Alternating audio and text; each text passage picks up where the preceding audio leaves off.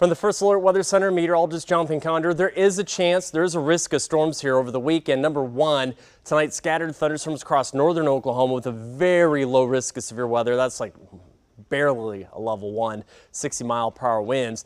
Timing, again, late tonight, northern Oklahoma, that threat is very low. It's going to be for like 1-inch hail, 60-mile-per-hour winds. Should be dry most of Saturday. There are some low rain chances there, but storms are winding back up for Saturday night coming out of Kansas and northwestern Oklahoma. That is a higher probability. The risk, it's the same level 1 risk, but it comes all the way down to I-40. This is for 60-mile-per-hour winds and 1-inch hail. But wait, there's more. We have better rain chances Sunday, Monday, Tuesday, and that will tank our temperatures. It's really nice heat relief, and then it's not.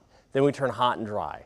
There's a lot to talk about, so come pay us a visit. KOCO 5 News, 4, 5, 6 p.m. Chief Meteorologist Dan Lane, he's in. He'll have your updated 5+5 day forecast.